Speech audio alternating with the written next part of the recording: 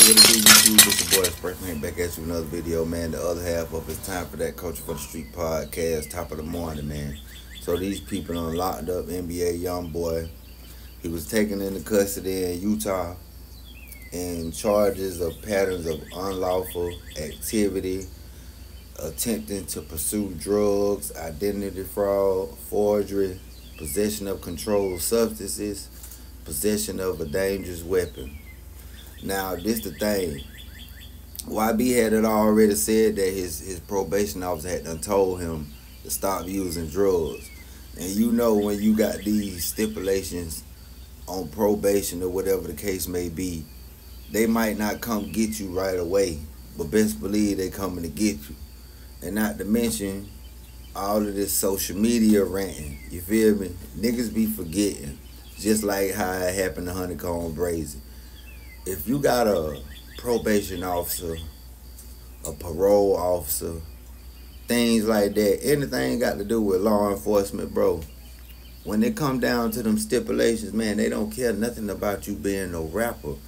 You got to follow these guidelines. You are no different from no other person that's on probation or parole.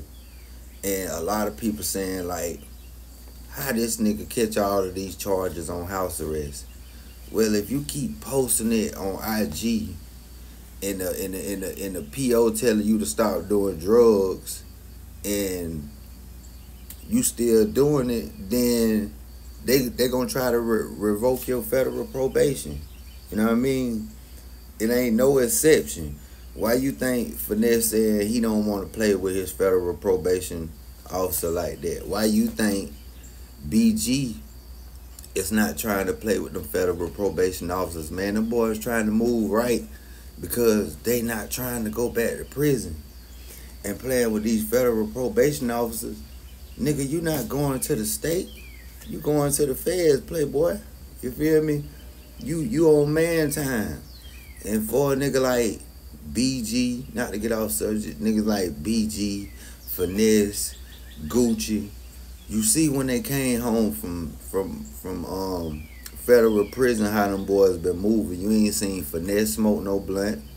You ain't seen Gucci smoke no blunt. Like, bro, they trying to put the old them in the past, cause they not trying to go back down the road and deal with niggas getting stabbed up, niggas passing gas all in your cell.